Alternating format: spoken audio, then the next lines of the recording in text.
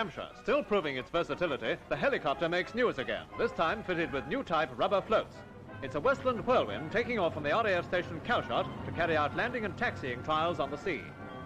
To allow a greater payload, the floats are rubber-bagged pontoons.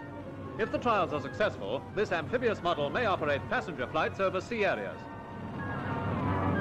And now, the helicopter influence has crashed the sporting headlines. Just look at that boat with its rotary blades racing along the famous CYPRESS Gardens, Florida. It's being towed by a motorboat, and the designer pilot, Igo Bensen of North Carolina, can enjoy skiing thrills with all the ups and downs of a Big Dipper.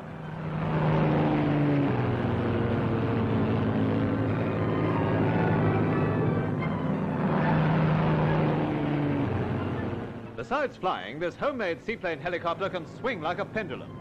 Now his future is really in the balance, but at least he's one jump ahead of the skiers. For them, every wave spells danger or a ducking.